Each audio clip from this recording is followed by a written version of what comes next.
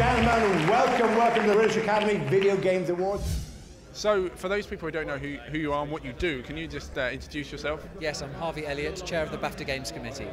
Cool. So, just can you give us a brief overview of the game segment of BAFTA and how it differs, or how impressive it is for BAFTA to have games out there? Well, BAFTA celebrates art forms of the moving image, and that would be film and TV and games. And I think that's the special bit. It's a cross-sector academy with people from all those industries, but they all have a common purpose. They're building great creative content across those platforms. And for us to have that membership looking at the games, looking at film and looking at TV, it gives us a really nice buzz and a really good mix of skills and capability.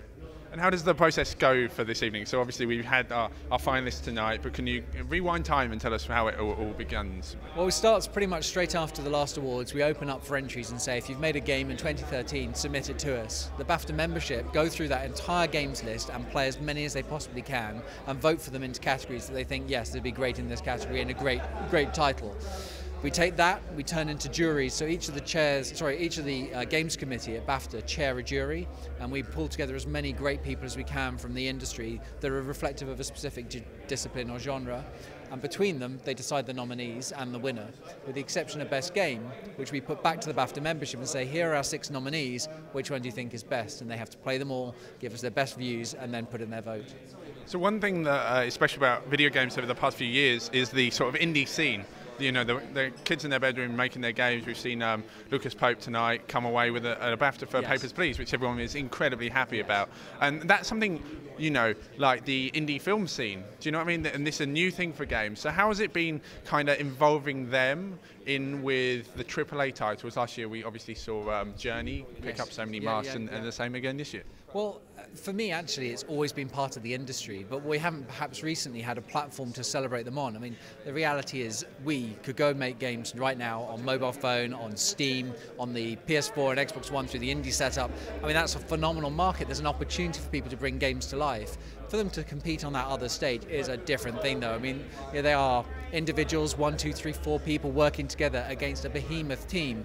For them to be nominated against them just shows the creativity and the expertise they've put into crafting their game. And the BAFTA membership, I think, see that. They see what individuals can do to create a great game experience. And every single one of the titles that's been nominated tonight is put there because the juries have thought, that's amazing, that's engaging, and it's caught us in. Now, it's an interesting industry because, as we like to sort of showboat about, you know, there's more money making out games than you see in the film industry. You know, GTA being the biggest entertainment launch of all time, like yes. Bigger than ice cream, I assume. But how does that sort of shape the future, do you think? Obviously, we have the BAFTA Game Awards, which is lovely, and we're here tonight. But then also the sort of extravagance of the film industry and stuff like that. Do you see games kind of growing over the next few years into becoming that behemoth, or what? I wouldn't call it behemoth, but I would say it's growing. Of course it's growing. I mean, the industry is growing year on year, and you're exactly right. Grand Theft Auto has become a phenomenal global hit and is the entertainment achievement of the last decade. I mean, it is a phenomenal thing, and I'm really proud that games have done that. What I like about it is that games are the stars. The games and the people that play them are the important people, and that we don't have a celebrity front to everything we do. So the games really do stand for themselves and deserve to stand for themselves. How the industry is going to grow, I don't know. We're going to get new channels and new markets and new platforms, and the main thing for me is that we always make great games. We've got to make an experience that captures the heart of people, captures their time, and time is a scarce commodity right now. So to be able to invest that into something like a game and get an experience of reward from it, that's what we need to be driving towards, and I think we're very capable of. I'm going to pick you up on the word celebrity there. That seems quite an important word when it comes to kind of like branding and, you know, sort of promotion of stuff. And obviously video games don't really have, I mean, if I questioned you now, who was the lead producer on FIFA 14? That's a question no David one... Rutter and Nick Channon. Wow, wow, there we go. Okay, done, my question's ruined. Sorry, but let's say I didn't know David Rutter and Nick Channon as the production team on FIFA. Yeah. Yes, what would you like to know?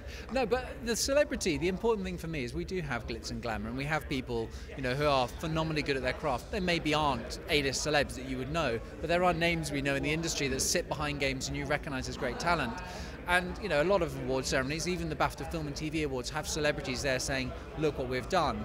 Well, for us, the celebrities that come here are people that go, look at what Games is doing and look at what Games is achieving, and they give us a validation that says, you know, they play them too. They spend their time looking at these games and playing these games, and I love the fact they're here for that. And we even get to see people who work in films come over and kind of make the jump to games. I mean, Joseph Fares, who made Brothers, who won a BAFTA this evening, you know, he spoke to me and said that, you know, he never won a BAFTA for film, and now he's got one for, you know, he's had one shot at making a game and he's picked up a BAFTA. So happiest man in the room. Yeah, and deservedly so. Yeah. What a beautiful game, and phenomenally well done. And we are seeing a lot of people moving industry and moving, you know, discipline between games and TV and film, and that's what BAFTA celebrates. I mean, we have a learning and events program year round which shows great things happening in each of the industries, and we see a lot of people who turn their hand to different areas and different skills. And you know, we saw earlier tonight Steve Moffat giving the award out for, you know, basically the writing award. You know, to have him saying, I revere this award and I can't understand how you do this. It's a phenomenal thing, and that's what we're here for. Finally then, the awards has changed this year. Obviously we had the public in, which is lovely, especially for gamers. That's a really, really nice touch. Where do you see the awards going in the next few years? Well, I love the fact we've engaged so many gamers. I'd love to do it much more next year. You know, the day event really captured people and got them hooked into things and built this energy that's carried us right through to the evening. I'd love to be able to step on that and grow that, and you know, get more gamers involved and more people involved. Obviously, we've got to keep finding bigger venues, but that's fine by me. Cool. Pleasure to speak to you. Likewise, thank you. And have a great evening. Thank you very much. Thank you very much.